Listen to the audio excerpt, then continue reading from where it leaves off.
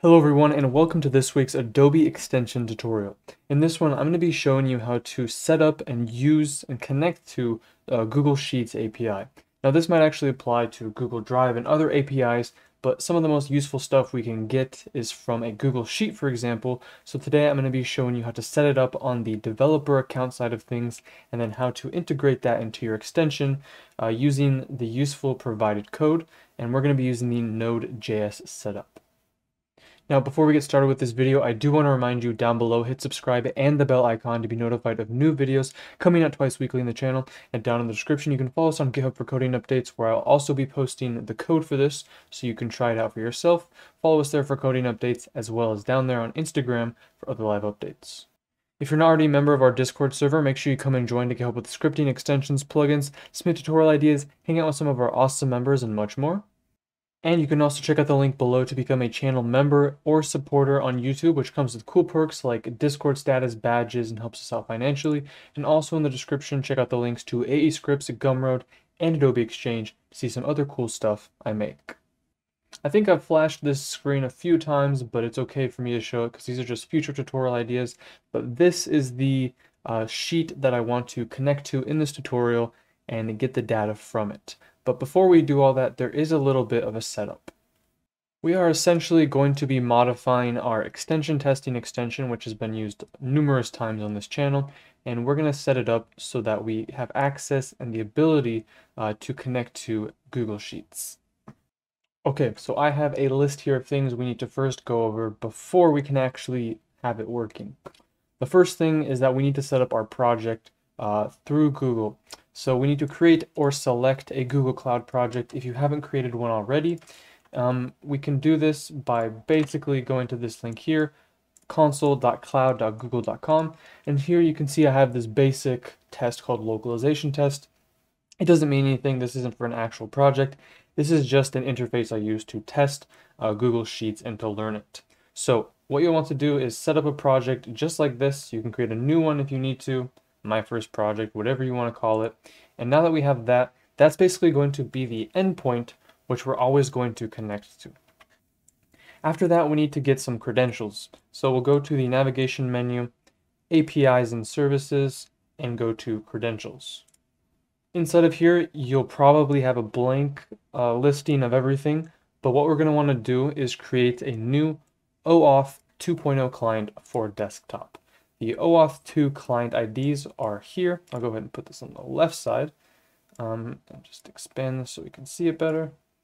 And we're going to want to essentially create a new Oauth client ID. You can do this by clicking on Create Credentials, create a new Oauth client ID, and you want to make sure that you have it set to desktop app or desktop application, and then you can name it.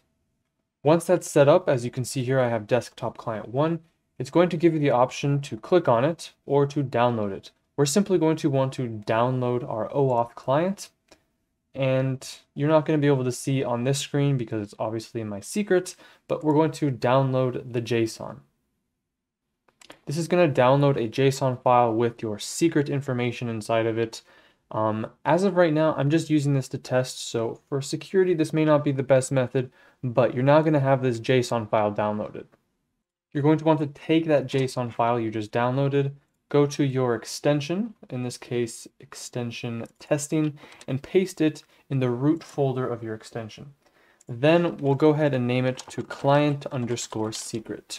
This is kind of required for the general setup. Now inside of here is personal information, so for now we're just going to leave it closed, but this is one thing that you want to remember. You have this client secret.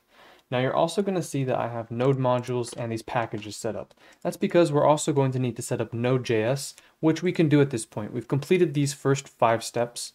Now if we look at the Node.js quick start guide, all we have to do is make sure we install this particular library to our extension.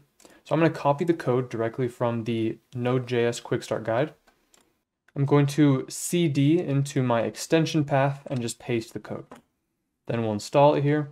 You'll also, of course, want to make sure if you're on Windows, in this case, you have launched command prompt as an administrator, because these folders are required to have administrative properties. Now, you can see now we have our node modules our client secret, our package, and our package log JSON.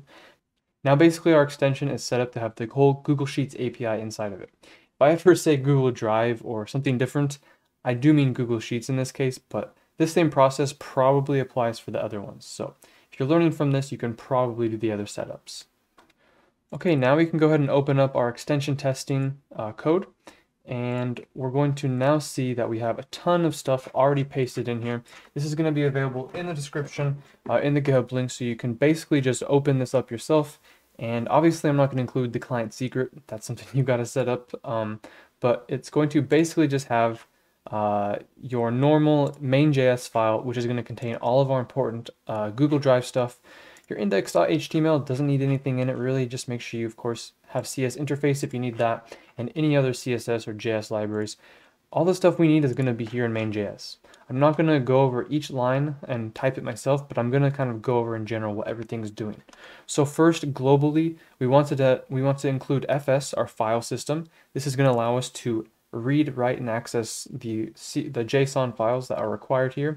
We're going to also get read line, require read line, and also const Google. We're going to put it in these brackets here and require our Google API, which we installed here through Node.js. After that, we're also going to want the path to our extension. That way we can have the path where we're going to refer to our client secret. We really need to make sure we know where our client secret file is, because that's what kind of initializes the whole process of verifying whether or not we can use Google Sheets in this case. So we have a bunch of libraries included from our node install. We have our OS extension path set globally as well. This is a Windows path, of course. The Mac one is slightly different, but we're keeping it simple here. Then under scopes, you're going to notice that this actually looks a bit different than the sheet itself. This is because in the example, it's .read only. This is perfectly valid to use. If you use .read only, you can only read the sheets. If you remove the read only, you're now able to edit. So it's kind of like a thing just to make sure you don't accidentally mess up your Google Sheets. But in this case, we're going to remove it so we can read, write, and edit our sheets. After that, I have a CS interface in case if I need to go ahead and use anything inside of JSX, but I don't believe we actually do in this case. Or maybe we just do it to get the system path here. So we're then going to set a const token path. Again, a lot of this came with the code, and I just kind of modified it to make it work. For this is where we're going to store our actual user token once we've done the first time setup. And we're going to do this by getting our system path to our documents, and we're just going to create a file called creds.json.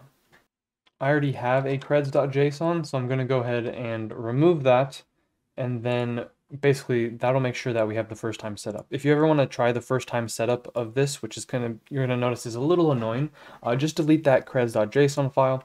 And again, obviously in the example, they're giving a different path to the credentials path. They have it all defined up here, and in my case, I just want to have it in my documents. Then we just have a bunch of code. Here we have the main authorize function. This is going to either basically make us authorize for the first time we launch it to make sure we have everything connected.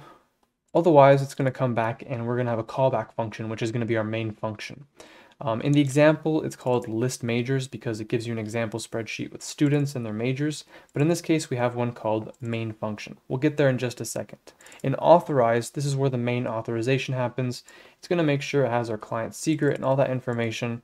Basically, all you need to know in this section is that you're going to try and get a token based on your token path. Then if you get a successful token, you're going to set the credentials to that. I have a global auth setup in case if I need to use the same authorization object later. You don't have to do this, but then we have a callback using our Oauth client. And that callback is again going to main function or list majors in the case of the actual example code. And you can see this is where the meat of everything happens. So basically what we're looking at here is an example here. This is just an example spreadsheet it wants you to use if you want.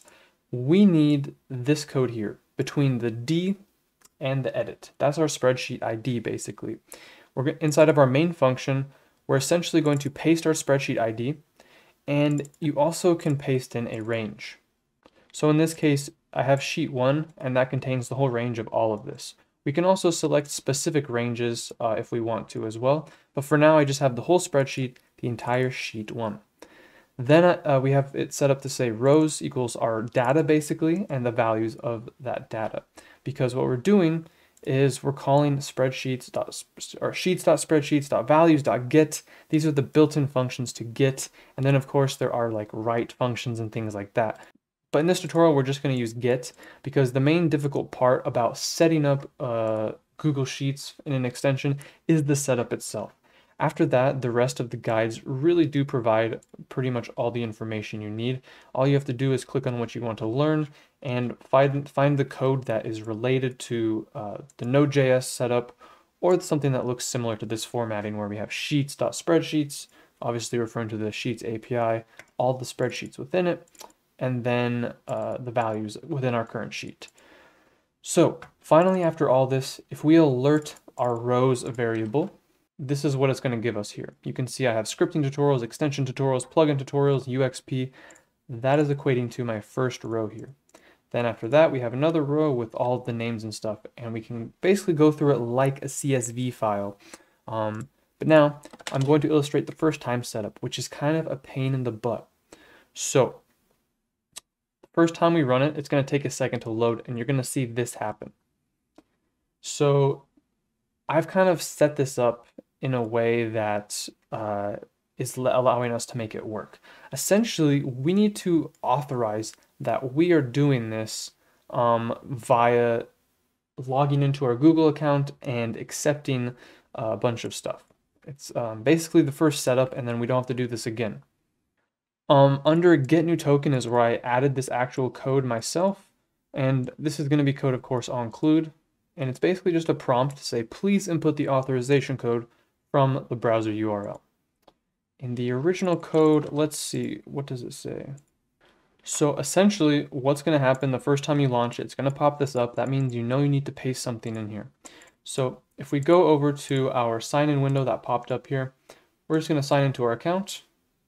And it's going to give you this because we haven't verified the app with Google. I believe after you go through the verification process, then you can actually have this not display like this. But for now, we'll need to go to advanced, and we're going to go to our test, which it says is unsafe. Once you're here, we just need to click on continue so that we can trust this to see, edit, create, and delete all your Google Sheets spreadsheets. Click on continue. And once we have that set up, it's going to look like something errored. But this is where we want to get the code from. If I go ahead and full screen this, we want everything between code equals to right before ampersand scope. We're going to copy that, go back into After Effects, and paste it into our auth code. Now you can see token has been stored to my documents under creds.json, and immediately we're going to get an alert of all of our data from our spreadsheet. This is an indication that we set it up successfully. And you can see all the way down here, I have my creds.json. If I launch it again, I don't have to go through that same authorization process, and it's simply going to load all of the data from my sheet. And with that, you can start messing around with the code and kind of learning the actual useful stuff about getting the rows, the values, and all of that. And you can start to manipulate them and mess around with getting different ranges and things like that, and really get into the Sheets API after your initial setup. One more quick tip, if you want to set a specific range on your sheet, you can add an exclamation mark and then the range numbers afterward. So let's go ahead, I have so many tabs open, I probably shouldn't. Let's go ahead and choose, maybe we just want the scripting tutorials here, right? So let's get the range C2, is that it? I guess it's technically under A, right?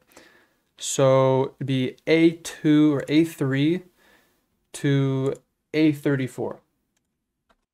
So in here I can say A2 to A34, and that should give me just a vertical slice, I believe. If I launch the extension, you can see we get scripting tutorials, and then all of my actual scripting tutorial ideas, which is super nice. If I wanted to move over a row, I could just go to D2 to D34, which would then put me, I believe, at all of my extension tutorials. So we can save that and relaunch it. And now we have all of my extension tutorials listed. So those are the basics on how to set up the Google Sheets API with an Adobe extension. In this case, it is the Sheets API, but this same kind of process should apply to many of the other Google APIs in terms of setting up your project, setting up OAuth, as well as setting it up to get your tokens and all of that stuff in the extension. If you guys enjoyed the video, hit the thumbs up button. Down below, hit subscribe and the bell icon to be notified of new videos coming out twice weekly in the channel. And down in the description, you can follow us on GitHub, where you can also get this super useful code, which I've mostly already set up for you. Follow us there for coding updates, as well as in the description, follow us on Instagram for other live updates. If you're not already a member of our Discord server, make sure you come and join to get help with scripting, extensions, plugins, submit tutorial ideas, and much more. And if you'd like to help support us on YouTube, you can do so in the description as well by becoming a member or supporter at these 2 different levels to give you cool perks and support us financially. And speaking of which, you can also do so in the description by looking at the links for AE Scripts, Gumroad, and Adobe Exchange to see some other cool tools I make. Thanks again for watching, everyone. We'll see you next time.